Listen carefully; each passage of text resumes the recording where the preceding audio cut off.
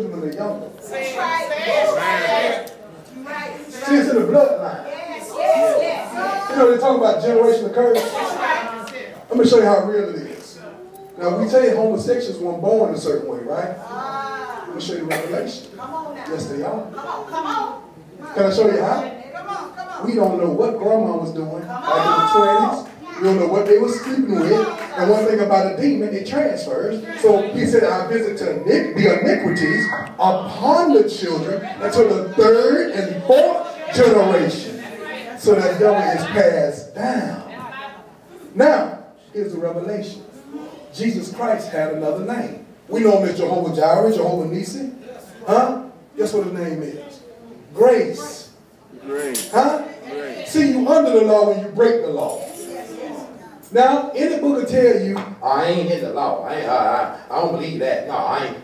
Don't you ever quote Psalms 23. Come on now. Don't you ever quote Psalms 27. Because all that in the Old Testament. But you ain't in the Old, all right? So he ain't your shepherd. If you ain't in the Old Testament. He's not your light, your salvation. If you're not in the Old Testament. Huh? Jesus Christ said I'm the same yesterday, today, and forevermore. Huh? What he did then, he's doing now. Yeah. So stop saying that unless you want to be a fool and land up in Hades. But I erased the bad memory. I erased the curse in the name of Jesus. As a prophet in the Lord, I take authority in Jesus' name. You go in peace. Hallelujah. That's what I said, amen. I need you. Come on.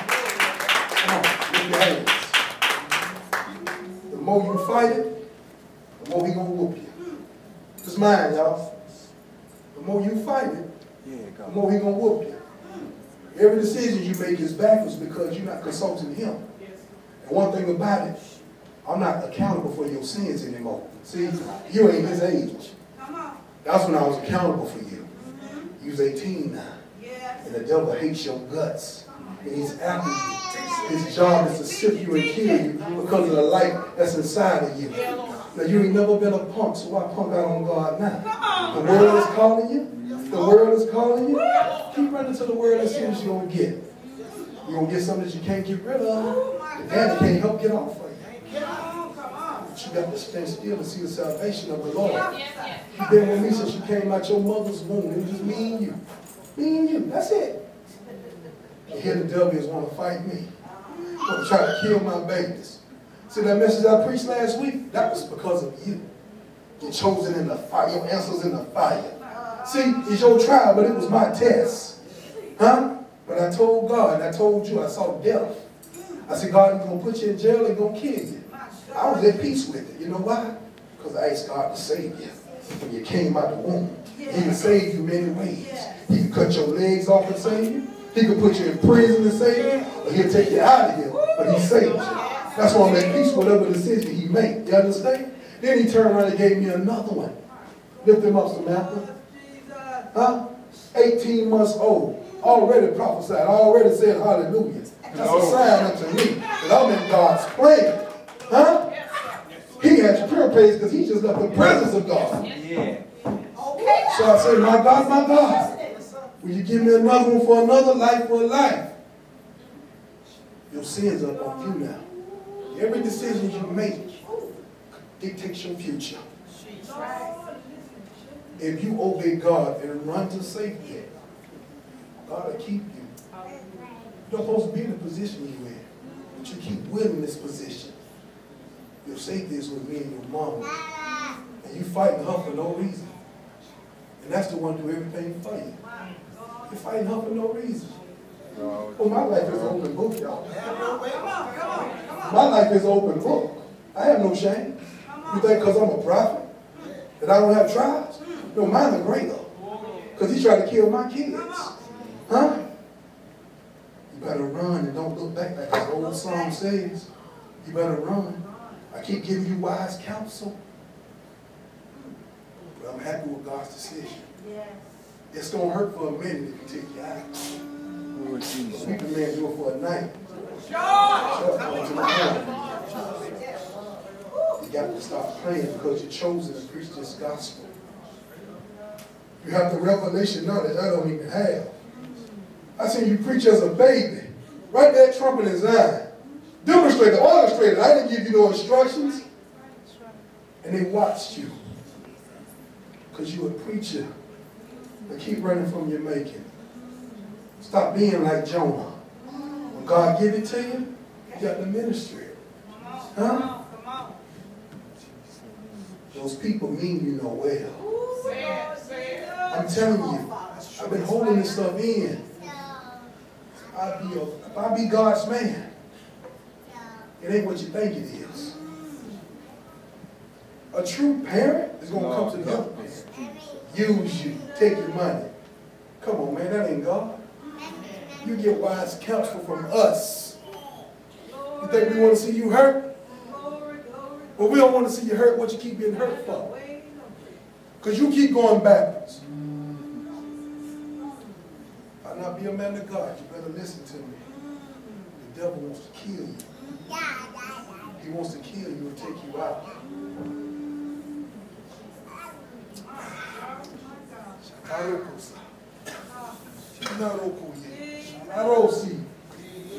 Or hug Bishop, because I can't touch you. Woo!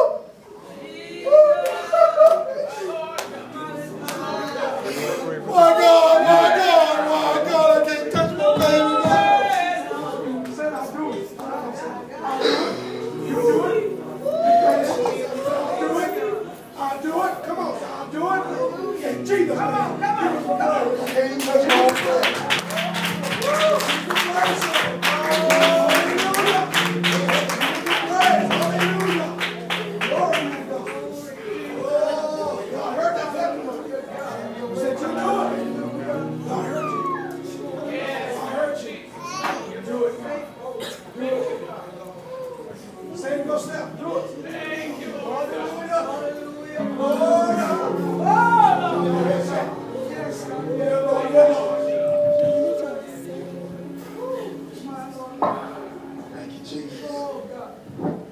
Hallelujah.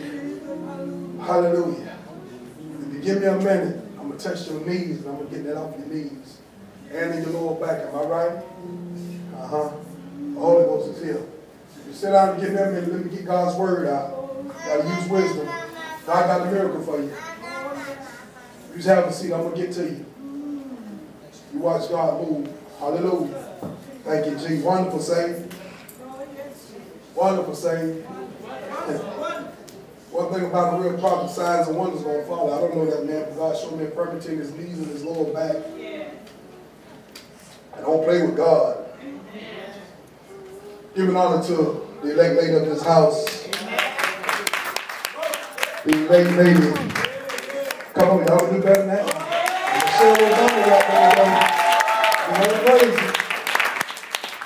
The elect lady, Sister Bruce. Thank God for you. Hallelujah. And everybody in respective places. I don't know some of y'all names. Giving honor to my brother in the gospel, one of the sons of thunder, Elder Warren Brown. His wife, Prophet Shirley Brown.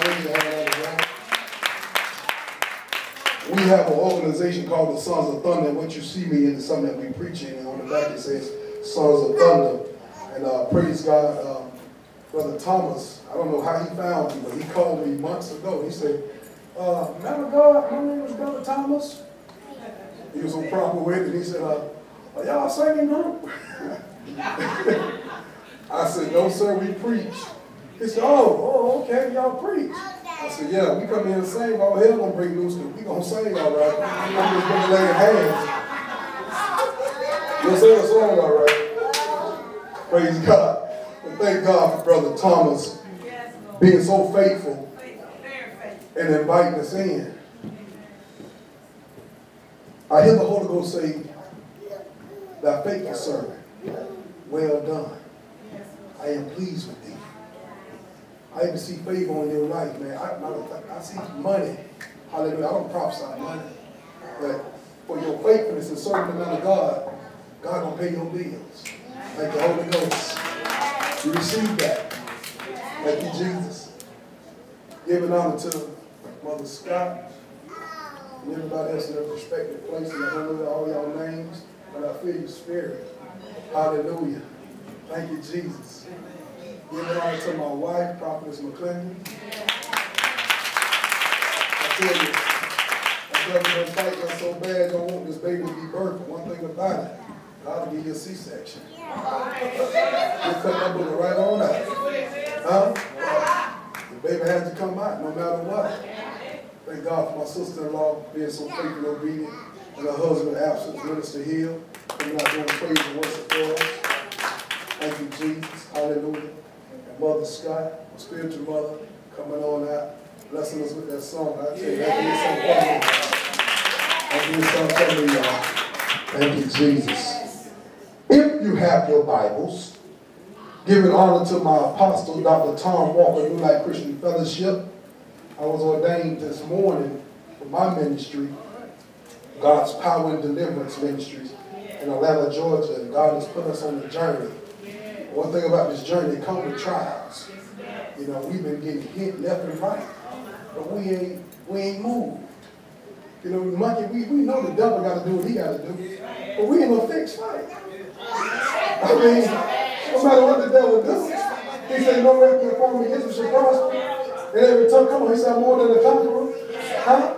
Then he said, ask Job, have you considered my servant Job? Have you considered my servant Apostle Bruce? Huh? Well, you're in a fixed fight because God always gonna win. So no matter what happens, we're in a fixed fight. Look at your neighbors and neighbor. We're in a fixed fight. If you have your Bibles, turn with me to 2 Chronicles chapter 20. And I'm going to have my brother in the gospel, Elder Brown, read a little bit. I'm a little tired in my body.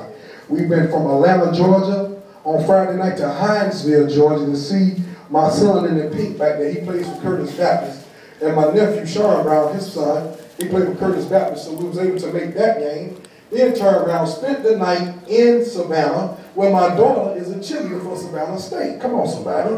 So I had to kill 2 birds with 1 stone.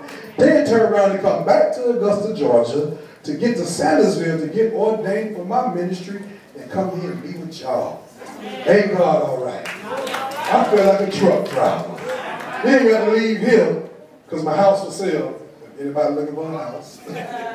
4 years old. I had to put that in that picture. But we selling that booger, so it's a brand new house, and praise God, got to get some more things out of there. And then get on back up to Atlanta. Amen? If you have your Bibles, we're going to go to 2 Chronicles. Won't be before you long. How many of y'all give me 5 minutes? Raise your hand. 5 minutes. Raise your hand. 5 minutes. Raise them high. I can't see them. Raise your hand. Stay right there. 5, 10, 15, 20, 25, 60, 65, 70, 75, 80. 85 minutes I'm going to be up there preaching because y'all some preaching. Hallelujah. So we'll get y'all to here sometime tomorrow. All right. You got to use that? I stole it from him. I stole it from him. Hallelujah. And I'm looking at you. I saw him use that book of Bishop Wills in Revival. And I'm sitting down, you know, we saw the thunder. I'm like, I'm not even going to be up there. 100 minutes. Oh. Elder Brown got me with that one. I said, oh, son, the devil is alive. Be everybody else alive. You ain't the Holy Ghost. Because I'm going to get me some chicken. I'm going to chicken eating preacher. Say, to the book of 2 Chronicles, beloved. Verse 1. And if you give me some time, just a few minutes, I want to show you something tonight. I want to show you something that's a key that will get you out of a situation. Come on, somebody say situation. Now your situation is you go through trials, crisis, tribulation, opposition, transition, position. All this hell you going through, but it's a purpose. And that purpose has a promise. And with that purpose and that promise, something has to happen in that transition. All you have to do is one thing. And here in 2 Chronicles, Jehoshaphat found out the key. It's one key. One key to get you out of a trial. One key to get the devil off your bills. One key will get the devil off your finances. One key will pay your bills. One key will get that nasty supervisor out your mess. One key will cause the enemy to stay still. Watch this revelation now. 2 Chronicles chapter 20, verse 1. You start reading. And it came to pass after this also, that the children of Moab and the children of Ammon, and with them other beside the Ammonites, came against Jehoshaphat to battle. Hold on now. It came to pass. So if it came to pass, God already was setting this up. If it came to pass, the Bible says those that he foreknew, them he also predestinated. See, it was predestinated that you go in a hospital and have them 86 pounds. Why? Look at you now, because you got healing in your hands. You can't tell nobody God is a healer unless you've been sick. You can't tell nobody God is a deliverer unless you've been delivered from something. That's why you had that testimony, but you had to have the test. And that's why you're walking around now looking like you're cleaning in the board of hell. See, God opens up. Anything you touch will turn to gold. Now has an anointing on thy life. Because you was predestinated to go through that. You can't tell me nothing about nothing unless you experience that something. Come on, say it loud. In other words, he said, it came to pass. So that means it already was going to happen. And that a great army came to do what? Battle. A great army came against the apostles. You're going to be Jehoshaphat tonight. They came from North Augusta. They came from Rennes. They came from Territory. All the surrounding counties came to put gospel to do battle against the man of God. Come on, read verse 2. Then there came some that told Jehoshaphat, saying, there cometh a great multitude against thee. Now they running up on the apostle. They coming to get you, Doc. We saw them.